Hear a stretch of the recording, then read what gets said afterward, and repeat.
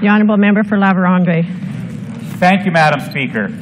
I rise in this House today to congratulate the students of Ross L. Gray School in Sprague, Manitoba. The Ross L. Gray Raiders won both the girls and boys 2017 High School A Varsity Provincial Basketball Championships held in Hamiota and Gladstone.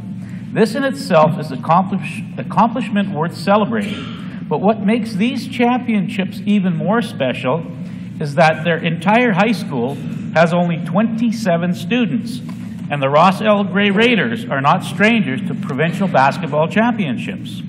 To capture this year's provincials, the boys defeated Churchill, Gladstone, and Treeherne, and the girls defeated Hamiota, Eldon, and Grandview. These wins are extremely impressive, not only because of the small number of students in the school, but because of the impressive skill set that these students have developed.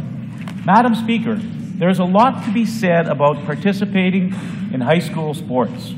You learn how important it is and what you can accomplish by playing as a team. All these students have learned how important it is to give that little extra to get what you want in life.